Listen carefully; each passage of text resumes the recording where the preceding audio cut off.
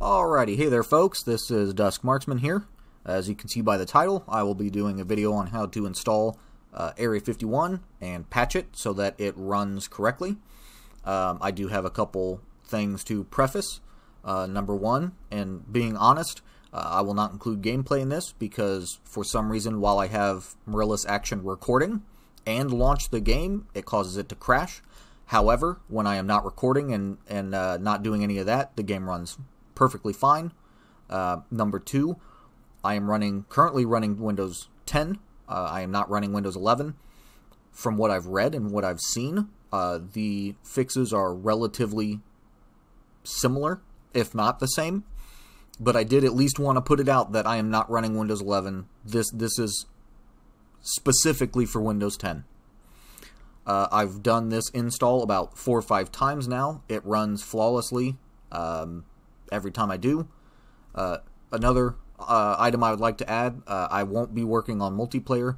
This is to strictly fix the single player story mode portion of this game to get it to run on modern systems. So let's go ahead with all that out the way.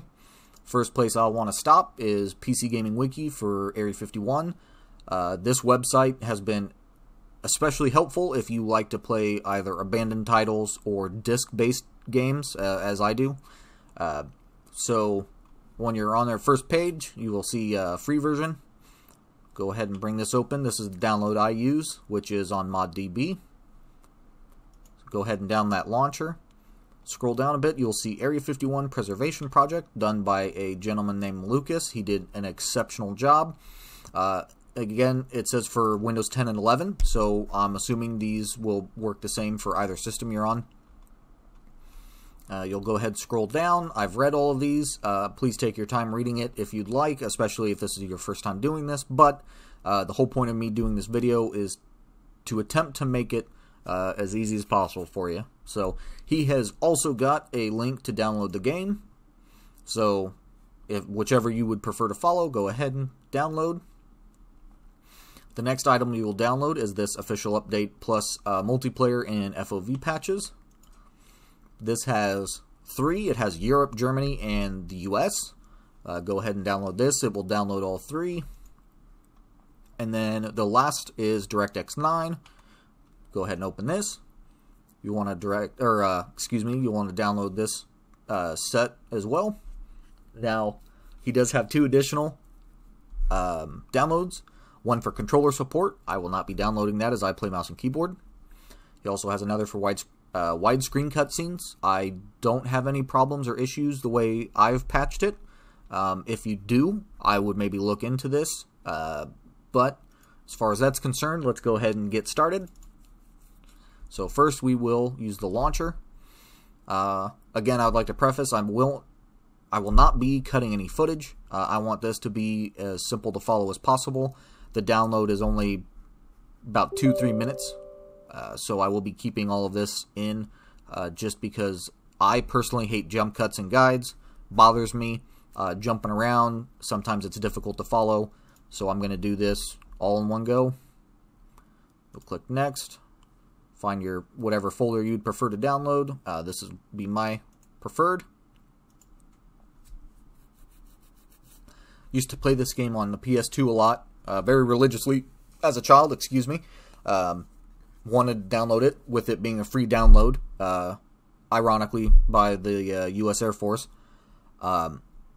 It struggles very hard on modern systems. All the jank of 2005 unfortunately doesn't carry over well. So there will be a couple extra steps before we launch the game. However, I assure you, the 4 or 5 times I have done this, I've ran this install that many times and played. Every time, no issues.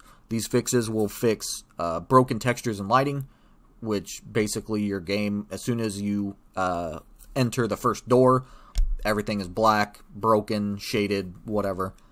The second being stuttering. This also fixes your stuttering issues. So you can see, game was installed fine. Don't bother running it. The DRM's still in place. Runs like garbage if it runs. Go ahead and update, or open the folder that you've got your installation in. First things first, let's go ahead and grab this 1.2 patch. Again, depending on whatever region you're in, grab whatever. If you're in Germany, go ahead. But again, I am here in the US. There is a README, but again, I have done this a few times. So go ahead, let's grab all of these, and we'll plop them in there. Replace the files in the destination. Go ahead and do that. We are done with this. Go ahead and click, close, and then open the wrapper group that he had, the second group. Go ahead and bring that in as well. Replace those. Now we are done with installs. We are done with all of this. The last two things that I have to do to get it to run, go to the Area 51 application, go down to Properties, Compatibility Mode, and drop down. You can see I've already got it checked for Windows XP. I don't know if Service Packs matters. I've been running Service Pack 2. Game runs perfectly fine. So you're going to go ahead, click Apply, click OK. Second thing we'll do is go down to your settings, open Control Panel. Go ahead, bring that up. You're going to go to Programs, Programs and Features, and under this will be Turn Windows Features on or off. Go ahead and open that there. We'll open a little window here in front of you. Scroll down to Legacy Components. You can see I've got it checked. When you originally select this is what it'll look like. Go ahead and check mark Direct Play. Click OK. Close both of these, and you are good to go. Again, I am not going to launch the game because every time I do whilst I'm recording, it crashes. But as many times as I've done this so far, it has worked flawlessly for me. You can open the game, immediately change your resolution. Again, I'm using a 1920 by 1080 monitor, and once you launch the game, you should have no issues. I just wanted to do this again because I spent about a couple hours banging my head against the wall. It was frustrating. There are guides that specify downloading certain features, some that don't, some that mention doing this, some that don't. And it was frustrating. But for me, this has worked properly every time I've done it. So I hope that it works for you as well. It should, again, especially for Windows 10. If you have any issues or concerns, please comment. I will try to look into and see if I can figure them out. But if not, have a blessed day and enjoy playing the game.